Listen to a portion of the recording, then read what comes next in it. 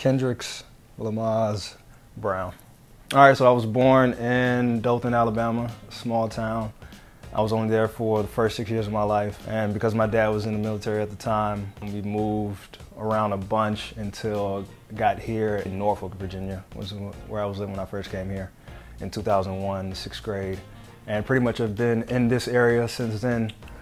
I first started playing basketball as soon as I could walk, maybe even before that. Basketball made me feel alive. It was like a safe haven. I wanted to be in the NBA as long as I could remember. I went up to Williamsburg where I had a full ride basketball scholarship at William & Mary. Then I did grad school up at VCU where I coached some basketball. Getting the scholarship, a D1 scholarship, was always the big goal. Got that scholarship offer summer before my senior year in high school. As I progressed through college, my hopes of going pro diminished.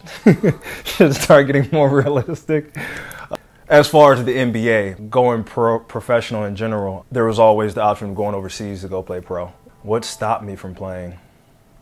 Ultimately, I stopped me. I ended up getting a contract to go play in Bulgaria. Right before I was supposed to leave the team, they had a whole new coach and ownership and everything, and the new regime wanted a different player.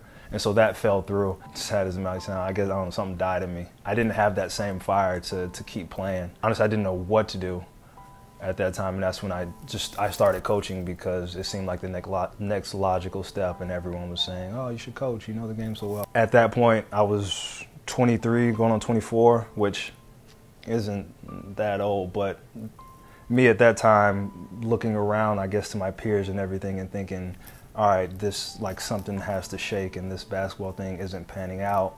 Let me go do something that will put me on a path to be successful in terms of how success is traditionally defined. So the first, I guess, sort of career change was from playing basketball to coaching it. I mean, like I said earlier, I did the coaching thing because it seemed like the logical thing to do. And everyone around me, like the coaches that I played for, thought that I would be good at it. And I started doing it. I coached high school here locally. I coached like AAU, and then I went up to VCU where I was a grad assistant. And while I have fond memories of that time, and I met some great people and some friends that I feel like they'll be friends for the rest of my life, I wasn't happy. And looking back on it, I think like my whole life with basketball, I was doing something that I was passionate about. And I think I sort of maybe took that for granted or didn't realize what a great thing it was to be able to do what you're passionate about every day. That's what led me on this big journey of self-exploration and spiritual exploration, which one way or another led me to art. I was able to find passion again. Started off with photography and found acting, as well as painting and music. Just art in general has become my focus. So it's like Mr. Ought to, which is like ought to, like what you ought to do, like you ought to do this, you ought to do that, what you're supposed to do, you know what I'm saying, according to society's standards. And it's the idea of putting yourself through strain because you're trying to conform to what you're supposed to do. One of my favorite books, The Alchemist, one of the first books that I read when I got out of college and things started going south and I started this transition. One of the quotes from there is pretty popular, is that when you want something with all of your heart, all of the universe conspires to help you get it. Strangely enough, it was the spiritual exploration that led me to acting. So I started taking acting classes around this time 2 years ago in Norfolk.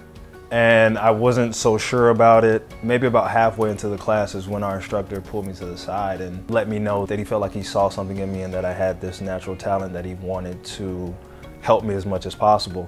At that point, I didn't really believe in myself that much in terms of being in that new field. And so having someone who was an experienced actor say that to me, it gave me this vote of confidence. Another thing that drew me to acting was the requirement to empathize with other people in terms of trying to see the world from someone else's perspective. That makes me feel like I'm doing something that's worthwhile and something that's needed, you know, trying to understand someone else. Obviously, a lot of things that are going on, I think in everyone's personal lives as well as on a large scale with everything that's going on in the world, it comes from a lot of not seeking to understand another person. I wouldn't have done anything differently because where I am in my life right now, while I may not be exactly where I want to be in terms of career success, I'm happy. I have faith in things turning out for the best no matter how they shake out.